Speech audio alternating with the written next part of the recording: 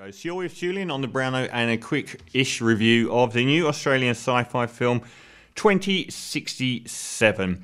Now, this is by Seth Larney, South African-born, grew up in the outback in Australia and worked in a technical capacity on the Matrix films. And he's been writing this film in the background since 2005. It came out October 2nd, so really recent. And another in the pantheon of low to small budget Australian sci-fis. This one features a dystopian future. What would be revolutionary if there's someone to make a sci-fi where the future's really nice, where everything's green? Here we've killed off in a very nice opening sequence. We see the world collapsing and the lights going out globally as the effects of climate change ravage the planet. Eventually you see like the countries, their lights start to go out as oxygen starts to fade and all plant life is dead. And human beings can only exist on manufactured oxygen, and they all work in these horrible environments where people are dying, and there's an illness going around where people get sick from this new manufactured oxygen. Kodi Smit-Mcphee and Ryan Quanten work in one of these sort of nuclear projects where they're manufacturing all of this stuff, and his wife is also suffering from this illness where she rejects the manufactured oxygen.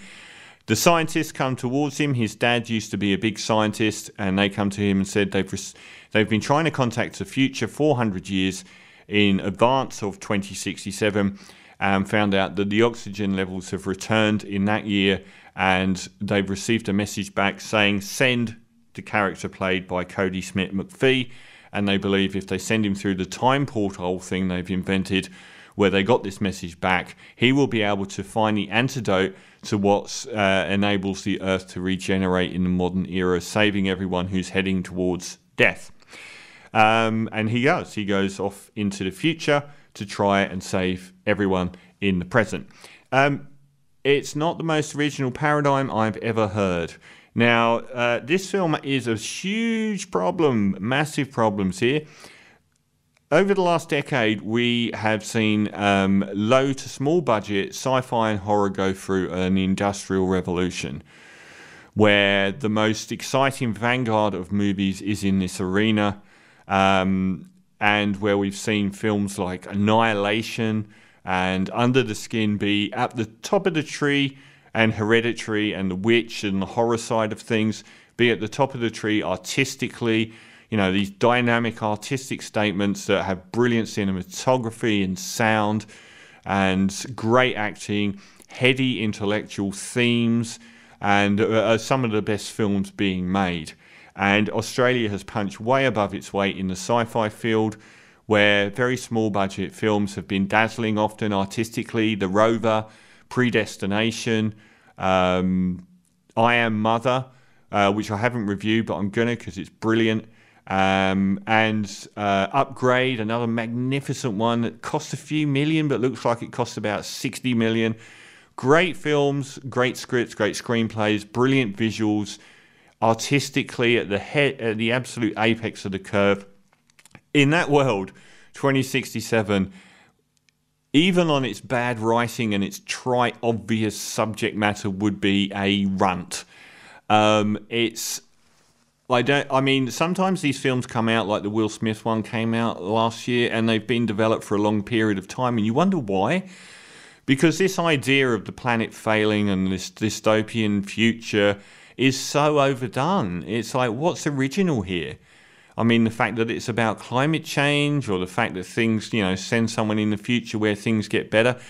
Broadly speaking, Tenet was operating in a similar sort of paradigm anyway. And that wasn't interesting at all. But that would sink this film anyway. But it gets sunk a lot worse by its terrible casting and awful acting. I'm no fan of Kodi Smit-Mcphee. I thought in Slow West he was perfectly cast. He is like the ultimate crying teenager man baby. He was brilliant in that film because his whiny teenage personage was perfect for that role, and he was opposite the guy from the X-Men movies, who I can't remember, but a brilliant actor, and he was a much more masculine adult character, and the Kodi Smit-Mcphee was chasing after his teenage love affair, who was a real woman and far out of his league. And his death scene at the end of that is one of my all-time favourites. He was a grating, annoying character, and it was perfect for the role because that's what was needed. This time around, they don't. They need someone completely different, and they get this really grated, whining teenager who's always on the verge of tears. Everyone in this film cries all the time at the drop of a hat and has these massive meltdowns. And Brian Quentin, who's the masculine adult version, is a very, very bland character as well. He's the acting between the two is completely all over the shop, very uneven, and they don't. I mean, I've seen some reviews say that this is a director's fault. Well, I don't know if Kodi Smit-Mcphee would be better than this character, because that's kind of what I expect from him. But he's terrible here, and he's very miscast. And Ryan's character is very, very, very, very bland.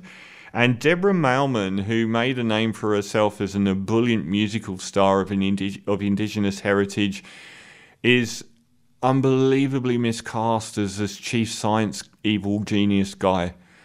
She's terrible, and what they were thinking casting her in that role, which doesn't suit her in any way.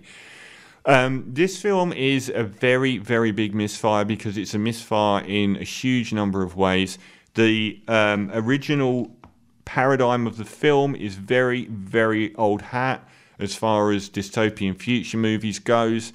The writing is very bad, and it takes a long time to get where it's going. Some of the cinematography is nice, and I've seen that promoted as a great thing about the movie, but so are a lot of films on that budget.